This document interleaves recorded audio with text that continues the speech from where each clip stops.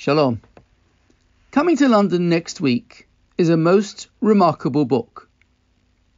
It'll be on display at Sotheby's for a week before moving on to other selected locations around the world before being auctioned in New York in May. With an estimated reserve of $30 million to $50 million, it may well become the most expensive book in history. Why would anyone want to spend $50 million on a book? Well, let's consider the background. The Torah, which we received at Mount Sinai in the events described in last week's and this week's parashah, is written on parchment in a scroll. The text of that has been faithfully handed down over the generations and is the original of the Sefer Torah we use in our synagogues today. The oldest known scrolls of the Bible are the Dead Sea Scrolls, dating from the 3rd century BCE to the 1st century CE. The scrolls are without punctuation and vowel points. The way the text should be pronounced was transmitted from generation to generation.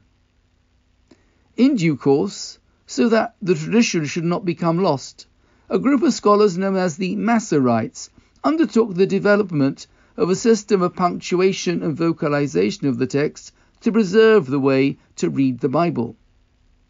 The fruits of their labours were produced in volumes known as codexes. A codex was a bound collection of manuscript pages rather than a scroll. Its function was to provide a master copy of the text for the community. The book coming to London is the Codex Sassoon. It is the oldest, most complete copy of the Hebrew Bible. For the past 40 years, it has been in the private collection of Jackie Safra, and carbon dating has now confirmed that it was written in the late 9th century, more than 1,000 years ago. Until recently, the oldest volume of this type was believed to be the Aleppo Codex, written in 930 CE in Jerusalem. Now the carbon dating has shown that the Codex Sassoon is even older. Written on 400 parchment pages, it weighs over 26 pounds. The book's markings indicate its various owners. In the 13th century, it was in the synagogue in Makizim, a town in northeastern Syria. That town was destroyed, and the book resurfaced in Frankfurt in the 19th century. It was bought by the collector David Sassoon, who recognized its importance. The Bible is the most influential book in world history and the bedrock of Western civilization.